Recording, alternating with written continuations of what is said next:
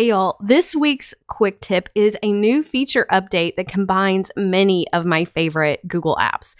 This will allow you to not only share your screen, but to join a Google Meet call from Google Docs, Google Sheets, or Google Slides. So you can see in this little animation what it looks like, what is coming if you don't already see this because this is still currently rolling out. And you can automatically join and present your tab at the same time.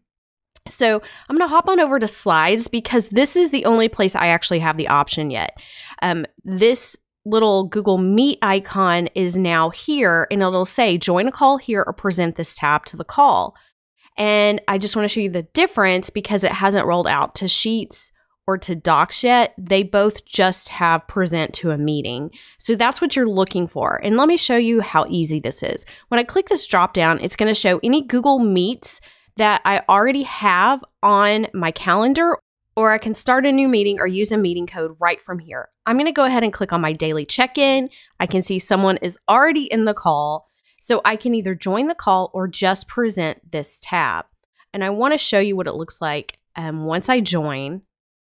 And of course, it's telling me I'm not presenting yet, but you can present from here.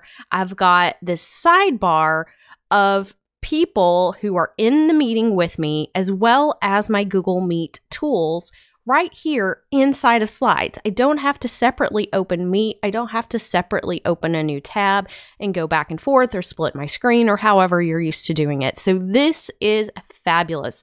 I love this option.